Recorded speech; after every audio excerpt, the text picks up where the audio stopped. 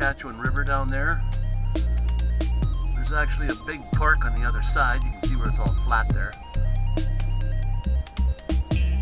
That's Equidale Park.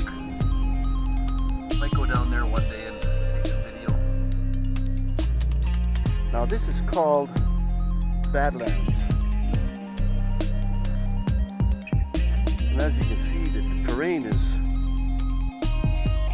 not like any other terrain. There's some paths down there.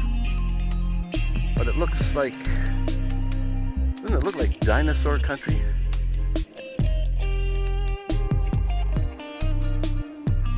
So what I'm going to attempt to do is take the drone down there and take you along a few of those cliffs, and I'll see some of them rocks down there, show you some of the terrain close up. So let's have a go at this.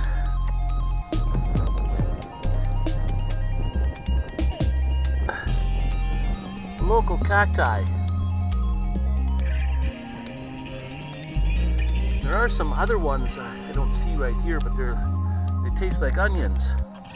These get fruit on them too. You can actually eat it.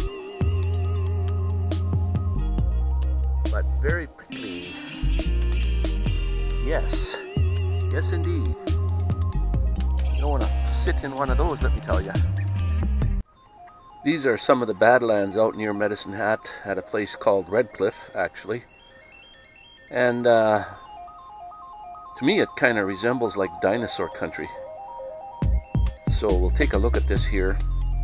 And then in the future here, when I leave Medicine Hat, I'm going to be going to a place called Drumheller, where they actually have some of the biggest deposits in the world of dinosaur bones and what have you.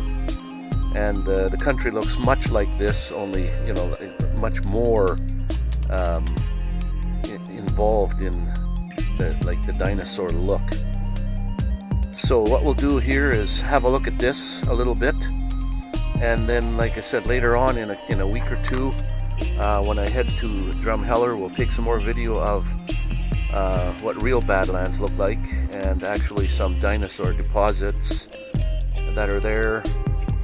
You've probably seen actually Drumheller on TV and some dinosaur programs and what have you. So for now, let's have a look at the Badlands near Medicine Hat. Hi guys. If you haven't subscribed, please do so. Give me that thumbs up.